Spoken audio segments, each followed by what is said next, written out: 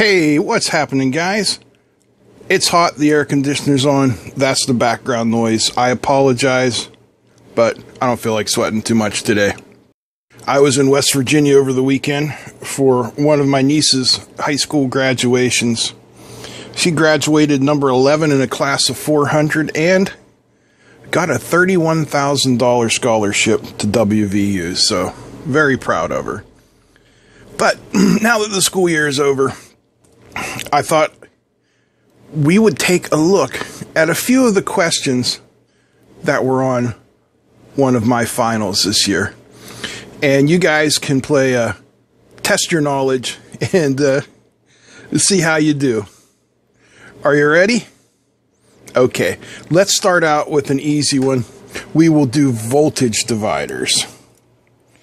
So, have a resistor here, resistor here, resistor here, resistor here. We'll have a voltage source here, a voltage source here. We'll do a little something like this. Connect our grounds together.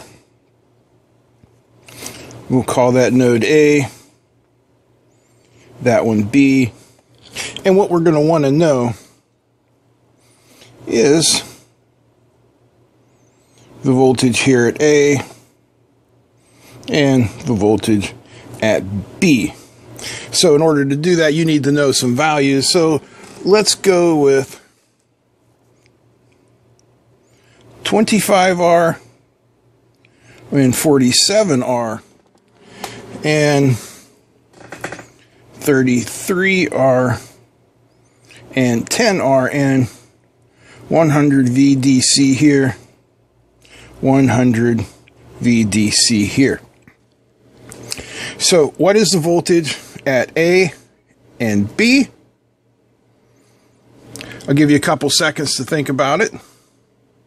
Okay, so the voltage at VA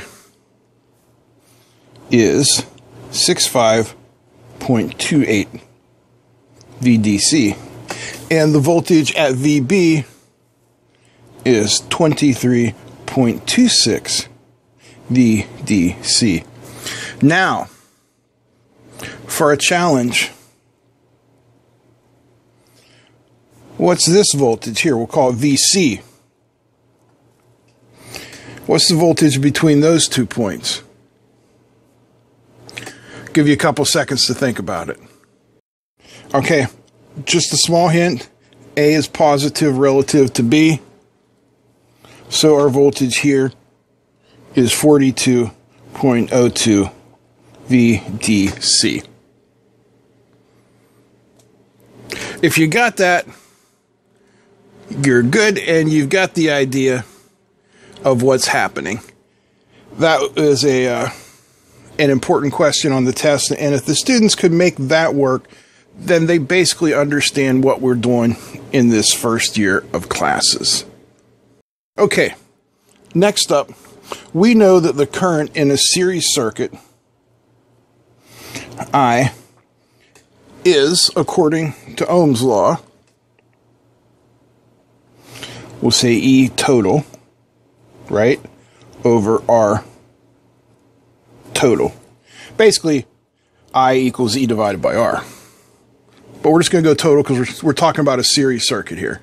So, we know by Ohm's law and also by Kirchhoff's law, more importantly, that the voltage dropped across any resistor in the circuit may be calculated by saying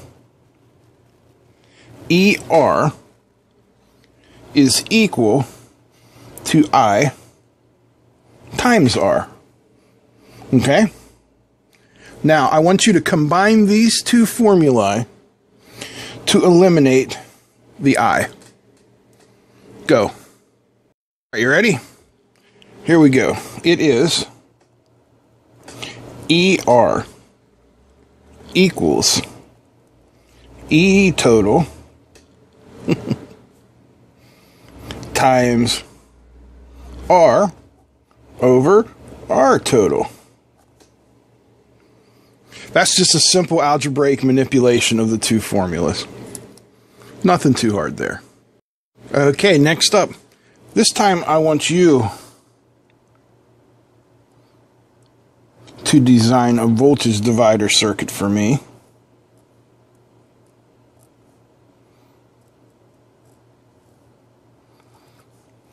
That splits it up.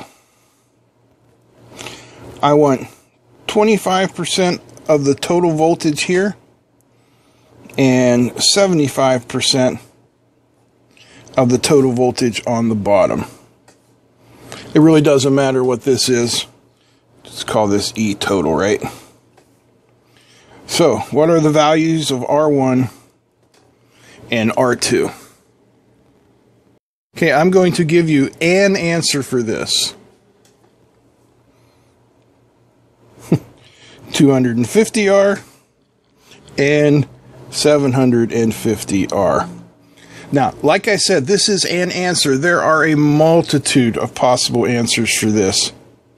As long as you're getting the 25% and the 75%, it's simply the ratio of those two resistors. The values really don't matter. All right, one more, and I'll let you guys go for today. Let's say we have another voltage divider circuit, all right?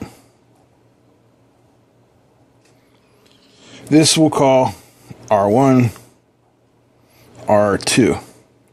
Now, the question becomes,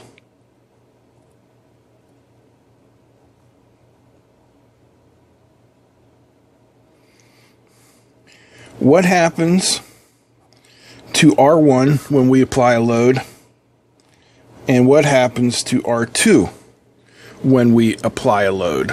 I'll give you a minute to think about it. All right, no algebra, no mathematics needed here, just a simple understanding of what will happen. The voltage across R2 will sag, and the voltage across R1 will increase. So, just a sampling of what was on one of the finals.